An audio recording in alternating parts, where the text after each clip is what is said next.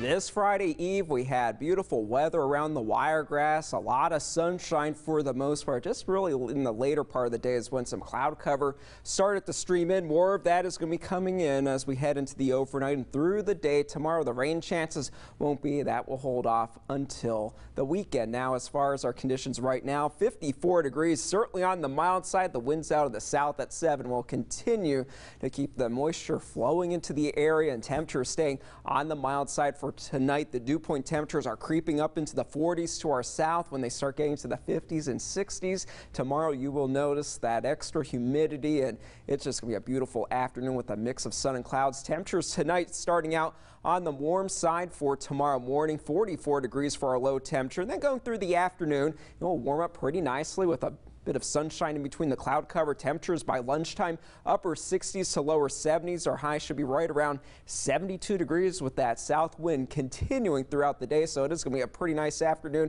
nice and dry, nice and spring-like. The warm trend is going to continue.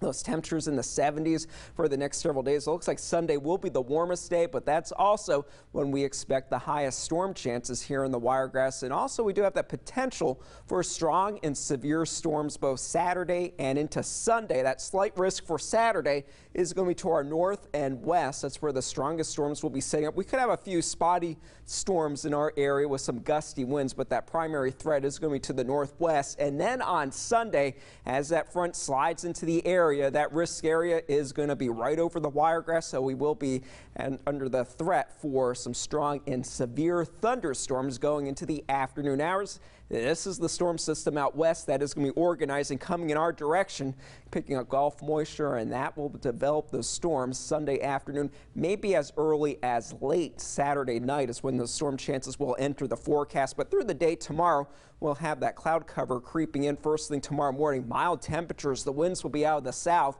throughout the day, helping to increase that moisture in the atmosphere. Some showers will be developing to our north ahead of a boundary that's draping into the region, but not bringing us any rain. We'll have a mix of sun and clouds with temperatures in the lower 70s with that flow off the Gulf of Mexico through the day and through the overnight to Saturday. That rain will be staying to our north, and that will change as we go into the later part of the day.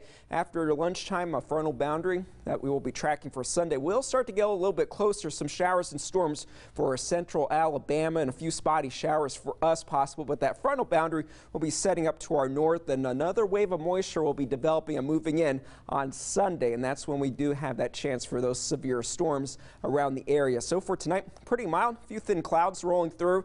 Lots of sunshine to start the day for Friday. Warm temperatures then in the afternoon heading home from work and school. We will be in the lower to middle 70s, so definitely a spring-like day. Spring is getting pretty close, and then going into the evening hours tomorrow will be pretty nice for heading out on the town and enjoying a night outside.